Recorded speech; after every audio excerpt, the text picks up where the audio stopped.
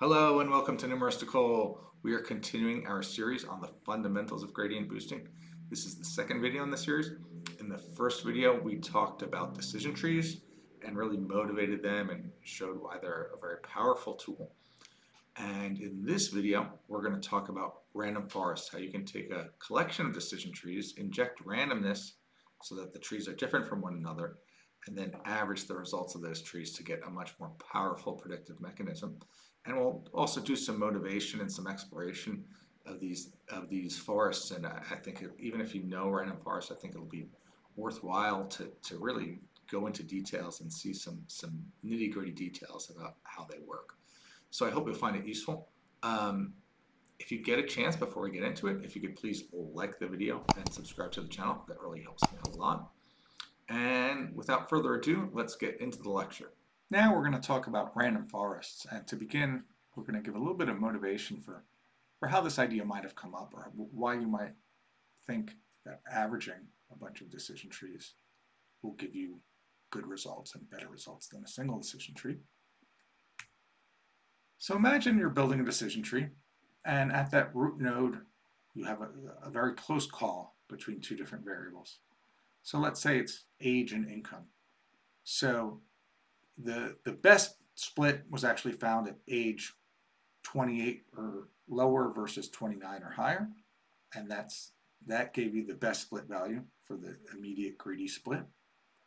But it was also really close. If you picked income 75,000 or less versus greater than 75,000, that also gave a very good split. And so first you build the tree that the decision tree algorithm told you to build, which is you choose the very best split, which was on age, and you build that tree out, and you get a tree, and we call that T1. But then you're curious, and you say, well, I'm also going to do that income split at the top. So I'm going to choose kind of the second best split at the top node, and then from there build out the tree normally. And I'm going to call that tree T2. And you can see how these two trees are going to be very, very different, right? Because one essentially broke people into young people and old people, and then built models on those two data sets separately. And T2, its first split is about income. So it's basically going to split people into low income and high income, and make two separate models on low-income people, one model on low-income people, one model on high-income people. So you can imagine there are going to be very different perspectives. And you find that you try averaging the predictions of T1 and T2, so not the predictors, the actual predictions of T1 and T2. And you find that it does better. You actually get a better model when you average the predictions of the two trees, rather than using either tree by itself. And this gives you an idea, okay, wow, I did better because I sort of combined these two different perspectives. I had an age-based perspective and an income-based perspective, and by averaging the two, I got better results. Is there a way I can expand on this? And this is kind of where, you could think of where the idea for a random forest might get motivated. So, one of the issues with this, though, is that the decision tree algorithm itself is deterministic. So if I run the decision tree algorithm on a data set over and over and over again, I'm just going to get the same tree over and over and over. So I can't just run the decision tree algorithm 100, 500 times, see if I get something different. So we need to inject randomness somehow. And the inventors of the random forest came up with two ways to inject randomness into the process of building decision trees.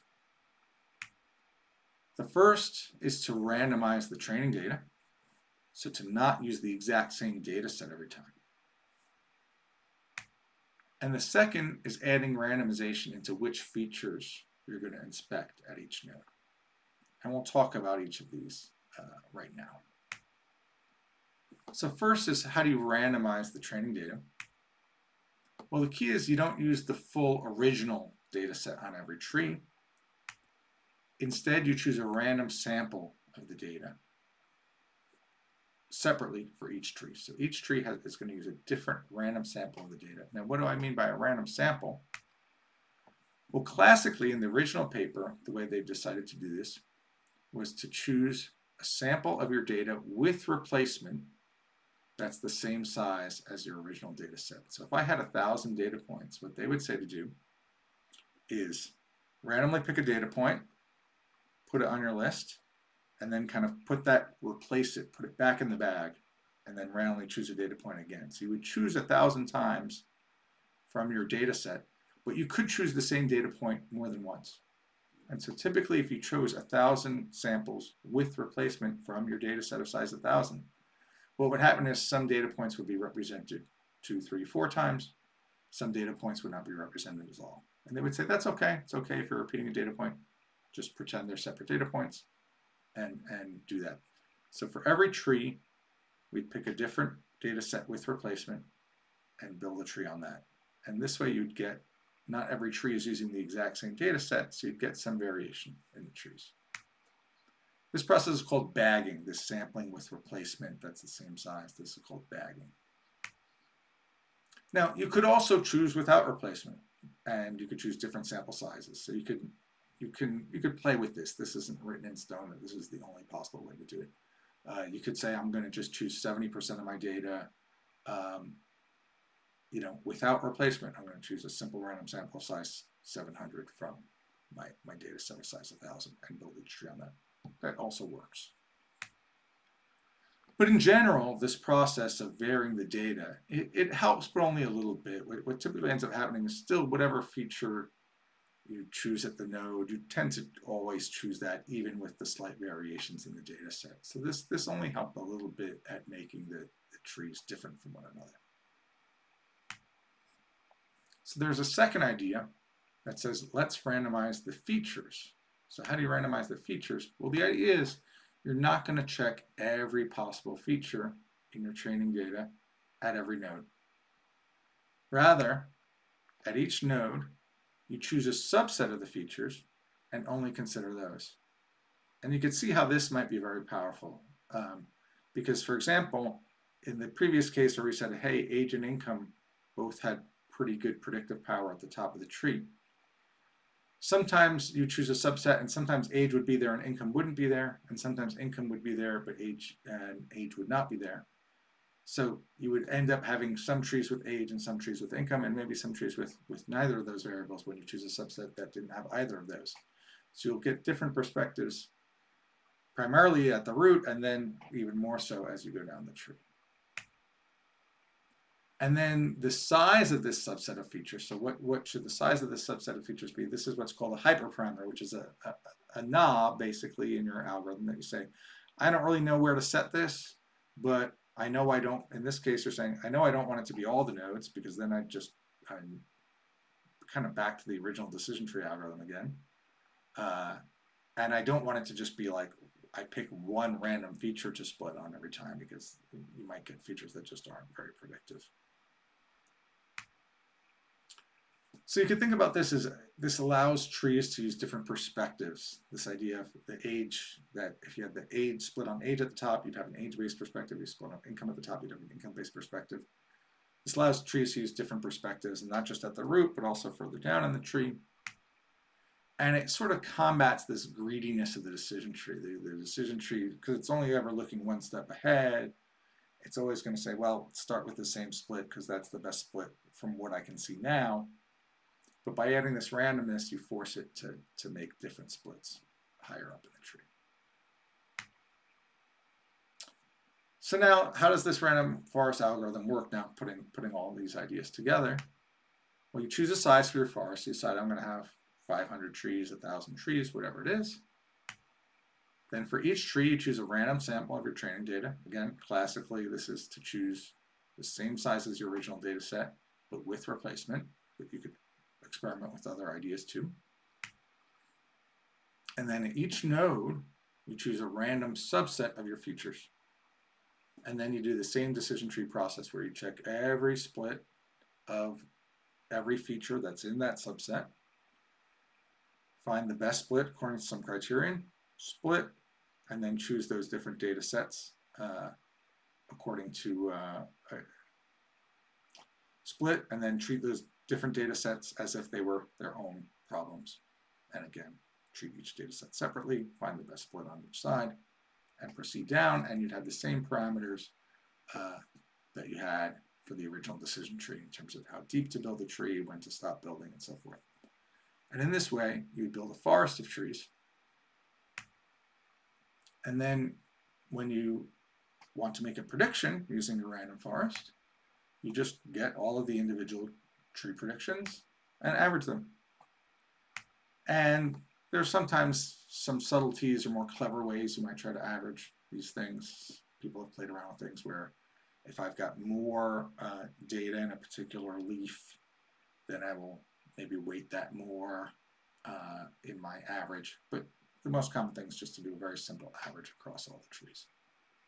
How do I choose the hyperparameters for the random forest? So we talked about how you have to choose a number of trees, and 500 or 1,000 is typically enough. You can't really make things worse by having too many trees. It just adds to your training time and adds to your model size, which might be cumbersome. It adds to your predict time because you got to make predictions out of all these trees.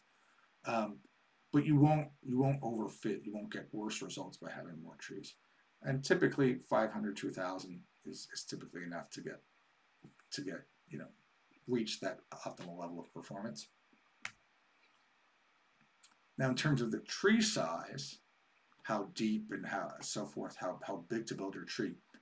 In classification, the standard is to grow the tree until all of the nodes are pure.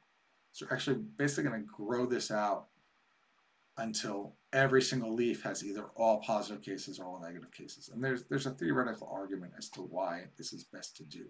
And it kind of has to do with that any noise that gets introduced by this process will be averaged out across your forest.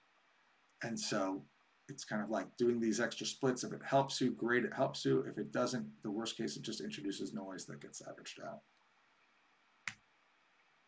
Now for regression, there are heuristics about how deep you should build it. One heuristic is to say minimum leaf size of 5. Again, this is something you could play around with a little bit, but typically this heuristic seems to work reasonably well.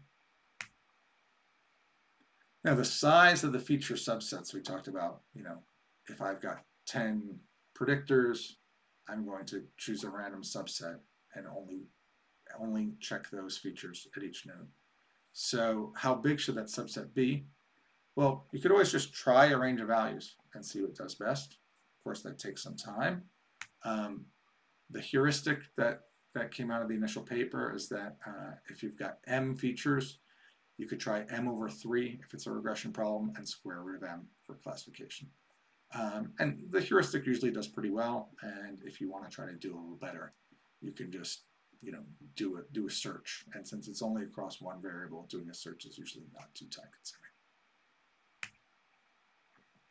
Okay, and now we're going to go to the notebook and we're going to show a random forest on a particular example. And we're really going to dive into the representation so we can see how the computer represents the random forest in its code.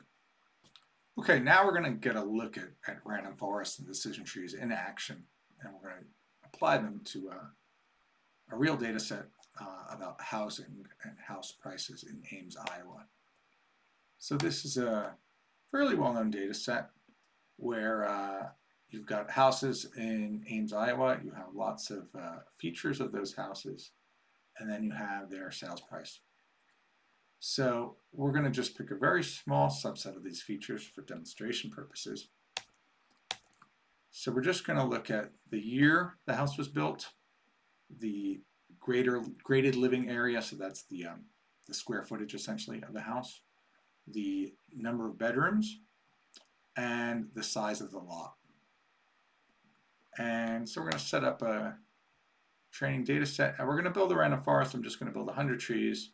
I'm going to set the max depth at 2. This is just to make it easier to look at because we're actually going to get into the actual nodes of the tree and look at that. And I set the max features to 2. So what that means is that at each at each node, it's going to choose 2 out of those 4 variables and only consider those 2.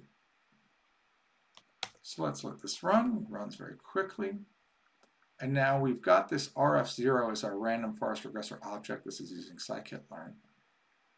And I'm just going to show you real quick how you can dive into these objects. So if you pick out the estimators, that's a list of the trees. I'm going to pick the very first tree. You pull the dot tree object, and then there are all these different attributes which have all the important things about the decision tree. And I'll show you this quickly, just what it looks like in really raw data. So the first 2 things are the children left and the children right. So the first thing we should say is that there are 7 nodes in this tree. So we had max depth of 2. So you've got the root. The root splits into 2 nodes. So there's 2 at level 1, and then there's 4 nodes at the bottom level, level 2. And then we stop because we've reached our max depth. So this will have 7 nodes, a root, 2 middle nodes, and 4 leaves. So these nodes are numbered. Since we're in Python, they're going to be numbered 0 to 6 because that's how Python works, as you probably know. So here we see there's an array for the children left and an array for the children right. So what this means is that 0, the 0th node, which is our root, its left child is node number 1, and its right child is node number 4. And so node number 1, that's the left child of the root, its children are 2 and 3. And node 4, Pythonic, its children are 5 and 6. And you see the rest are negative 1s. That means that it's a leaf node. So it doesn't have any children. This array gives the value at each node. This is just the mean of the Y values, so the sales prices of all the houses for all the data in that particular node. These are the data set sizes at each particular node. This is what feature was used in the split for each particular node. The negative 2 means that it didn't really use a feature because it's a leaf node, so it doesn't actually do a split. And these numbers are the thresholds. So this is like the decision, the split value you would use to make a thing. And again, you see these numbers are just placeholders for the leaf nodes. So I wrote a little loop to make this a little easier to read. We're going to look at a couple of these trees. So this is the first tree. So you can see at the root, we used the year built of the house in this very first tree of the random forest. And the threshold, so the split value it found was 1984.5. So that means that houses built in 1984 or earlier went to the left. The left child was child 1. And houses that were 1985 or later built go to the right.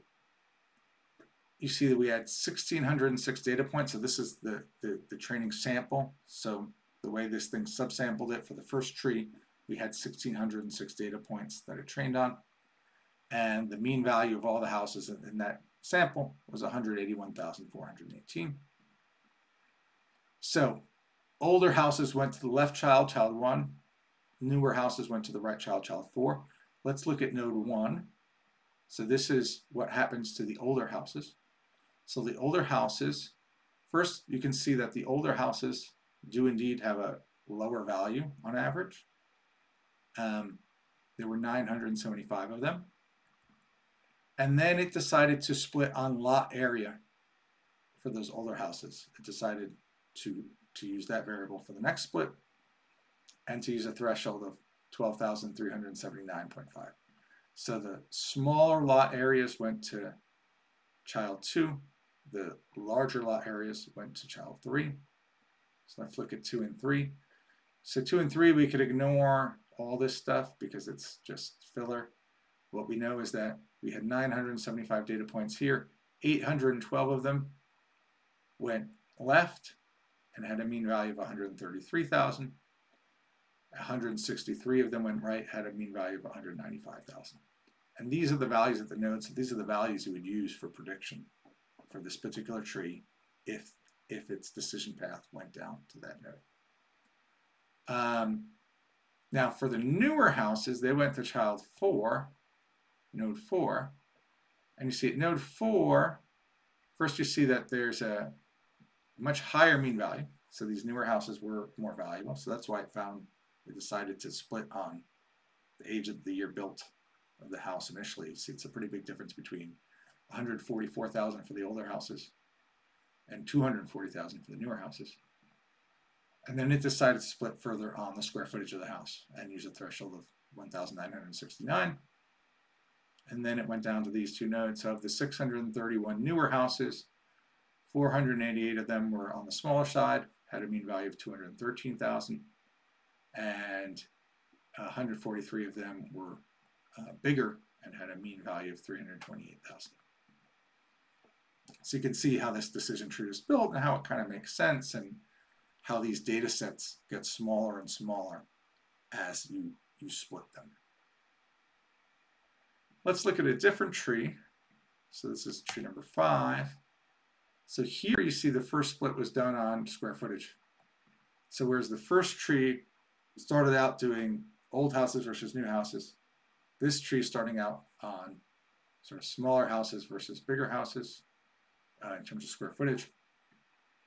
So you see there's a slightly different data set. In fact, the way scikit-learn implements this, apparently you even get different sizes, slightly different sizes of data sets. So this one only had 1,589 data points, had a mean of 179,000. And for the smaller houses, it decided to split again on square footage. So you get like really small houses and not so small houses for the two leaves. For the bigger houses, it decided to split on year built at around 1980. So these are the bigger square footage houses, and of those, you've got the older ones, which were 188,000, and the newer ones, which are 288,000. And so you can imagine you build all these trees, and they're somewhat different, and they have different perspectives and different decision paths, and then you average the results. So you put for making new predictions, you put each one down a tree, you get a number at the leaf, and then you average across all these random forests. And you're averaging the different perspectives of these different trees. And that's what makes it such a powerful method. Thanks for watching. I hope you found that useful, and I hope you'll join us for the next video where we're really going to get into forest subgradient boosting trees, or what's just commonly known as gradient boosting. And we'll talk about how we can fit another forest of trees, but in this case, each tree will try to kind of correct the errors of the previous tree, which makes it more powerful from a predictive point of view than the standard random forest. So I hope you'll join me for that. Again, one last time, if you could please like the video and subscribe to the channel, that would really help me out a lot. And I hope to see you watching the next video. Thanks, and have a great day.